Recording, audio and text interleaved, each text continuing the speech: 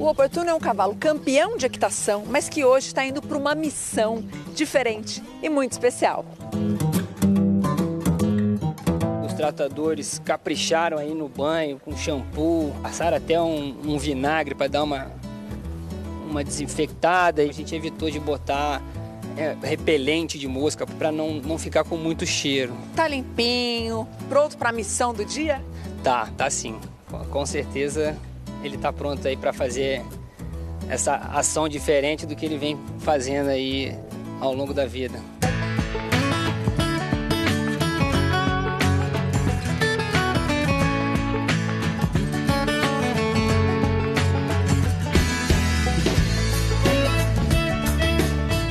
São celulares por aqui hoje, todo mundo querendo registrar. Não é? Olha que lindo, gente. Você já viu um cavalo aqui no hospital? É a primeira vez. A gente vê como é humanizado o hospital com tratamento com as crianças, literalmente, já que essas crianças fazem tratamento com cavalo. Você gosta de animais? Sim, demais. Quais são os seus preferidos? Cavalo, cachorro. Olha lá quem chegou. Que lindo!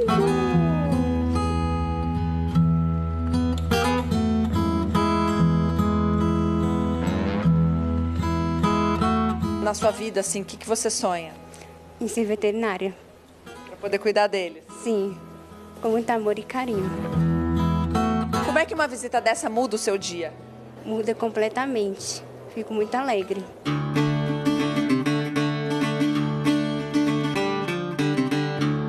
Gosta muito de cavalo? Eu gosto. Você já tinha...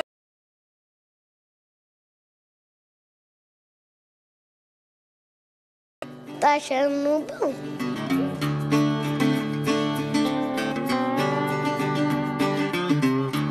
Tá gostando mais dessa cenoura ou você tá gostando mais da visita? Eu tô gostando mais da visita. Como é que foi pra você ver o sorriso do seu filho hoje? Não tem nem como explicar.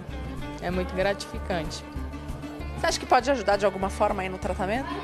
Com certeza, a criança fica mais alegre, mais esperançosa, com mais vontade de viver, né? Esse cavalo funciona como estímulo, né? E os pacientes, eles têm um certo receio para a internação, porque a internação significa medicação, injeção, colher exame. E a visita do cavalo torna a internação mais feliz para ele.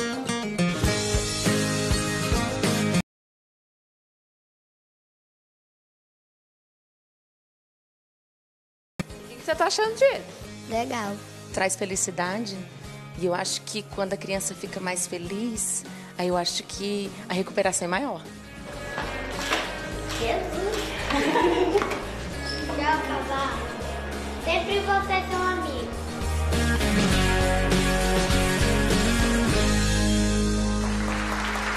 Incrível, né? Eu nunca tinha imaginado um cavalo no hospital. Pois é, existem vários tratamentos que são feitos com vários animais, com cavalo sobretudo, né? Existem estudos sobre o tipo de empatia que ele gera, de energia que gera com as crianças e adultos também. Já vi com idosos também, cavalos sendo usados em hospitais nos Estados Unidos. Sim, até para equilíbrio eu já vi também, mas assim, apenas para trazer esse lado, né, dessa recuperação emocional. Aquela rotina de hospital que foi descrita pela médica, muito intensa. E a gente sabe, quando a gente vai para o hospital, a gente tem uma certa desumanização, mesmo que o hospital seja humanizado, porque você não tem o seu lugar, a sua cama, o cheiro do seu lençol, isso cria uma identidade pra gente. Então, aquela rotina ela é muito cáustica e provoca uma dificuldade do resultado do tratamento. Quando o animal chega, ele quebra essa rotina inteira. Você vê que não quebrou só pros pacientes, até os profissionais estavam lá filmando. E pros pais, né, que também sofrem tanto. Às vezes os pais sofrem mais do que o filho. Quando você tem um filho doente, pequenininho. Então aí é uma quebra dessa rotina e isso por si só já é um ganho fenomenal. Gabi, você tá preparada assim pra essa divisão? Você não fez algum filme? Porque ele veio deitar em cima de mim, é só dizer isso pra você. Pois ele é um pouco assim, né? Se acostuma fácil ele é com o um ambiente, pouco, né? ele é assim, espaçoso, eu diria, né? Um pouquinho, grande, então assim, mas você tá preparada, né? Vai deixar ele assim um pouco. Vamos fazer uma guarda compartilhada de fim de semana. Não sei como é que os meus vão reagir a essa intimidade, mas a gente pode tentar. Muito obrigada, adorei saber que ele tá ajudando você. Muito legal.